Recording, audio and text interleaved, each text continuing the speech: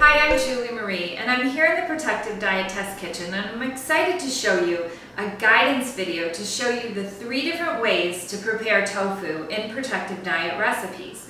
The first being fresh tofu, and I want to mention in all Protective Diet recipes it specifies to use extra firm water-packed tofu. This is found in the refrigerated section in your produce department at your supermarket. You can also use firm tofu if extra firm isn't available. It'll work just fine. So you cut the package open and you drain off the preserving liquid, because we never use this preserving liquid in any Protective Diet recipes. It's just what it is, a preserving liquid.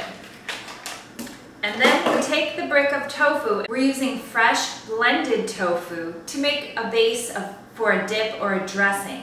And you'll find it specifically noted on the recipe which style or method of tofu you're using. You'll place it into your blender, first putting the liquids that are included in the recipe into the base of the blender, and then break up your tofu into smaller pieces to give the blender an opportunity to blend it.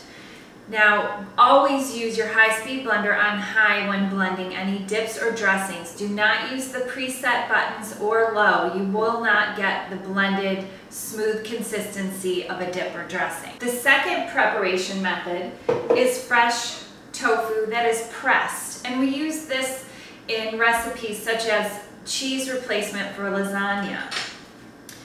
Going to do the same, cutting open your package and draining off all the preserving liquid. Then we're going to press the tofu.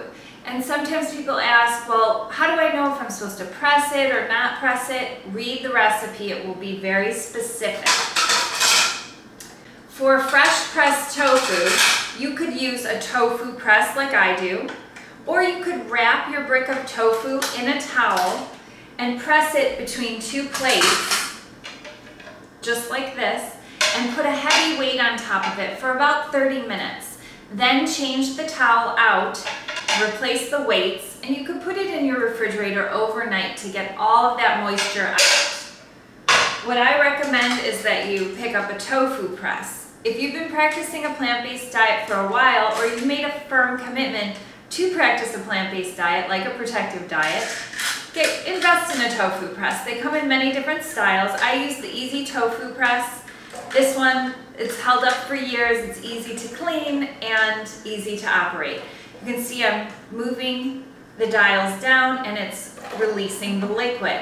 Now with fresh tofu, you need to press it for several hours in the tofu press. There's some recipes for faux meats that we want to keep this tofu brick in a complete brick. We don't want to break it apart with the press.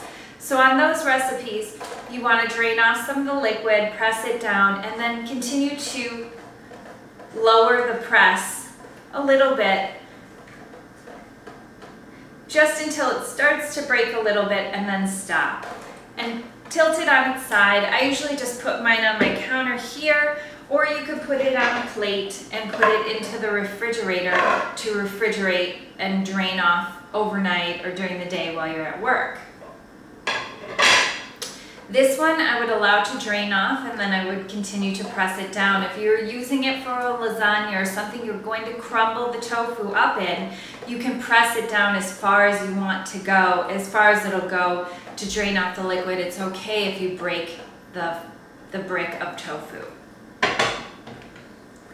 Then the last method, which we use in some faux meats, and it's frozen and defrosted and pressed. So it'll say that specifically on the recipe.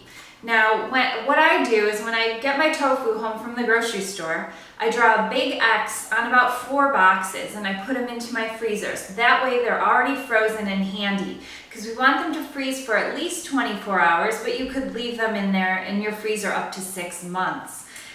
I take the frozen box of tofu out of the freezer. Be careful you put it into the back of your freezer in a secure place, because if you open your freezer and you drop a frozen brick of tofu onto your foot, it's not a good experience.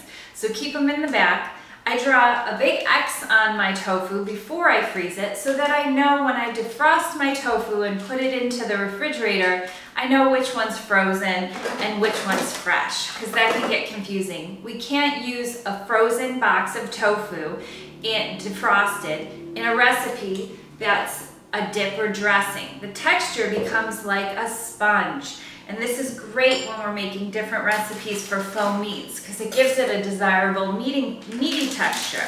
Again, we're defrosting this on the counter. During the day, you could leave it out on the counter if you're going to make it for dinner. And by the time you get home, it'll be defrosted. If you forget to defrost it, you could run it under a bowl of hot water and allow it to defrost for about an hour, and it'll be good to go, which is what I did with this one. And this becomes like a sponge. You could almost press it with your hands. You could do it with 2 plates very easily, or you could do it with your tofu press. With plates, you just do it like this, and it comes straight out. A lot of times I don't even bother with my tofu press because this is called a quick press. It happens immediately. We do not have to leave it sitting and pressing. And all the moisture comes out. And just keep pressing it until it stops draining, which is about now. And you can see it's a very firm brick compared to the fresh tofu that breaks apart. Just going to show you this for an example so you know the difference. Hopefully this video is going to help you to perfect your protective diet recipes and the different ways that we use tofu within them. You can see this brick of tofu, it still needs some pressing time. I would leave this in the refrigerator for the day or overnight and allow it to press on the plate, but it's softer in nature than the spongy tofu. So if a recipe requires fresh pressed tofu, use just that. If a recipe requires frozen, defrosted, and pressed tofu, use that for the best results. And then we also have, just to review, this is fresh blended tofu. Drain off the preserving liquid and crumble it up into your blender on top of any liquid ingredients and blend on high for the best creamy dressings and dips. Use a high-speed blender such as a Blendtec. I love the 4-side jar. It'll blend a brick of tofu, no problem. Take care and best of health.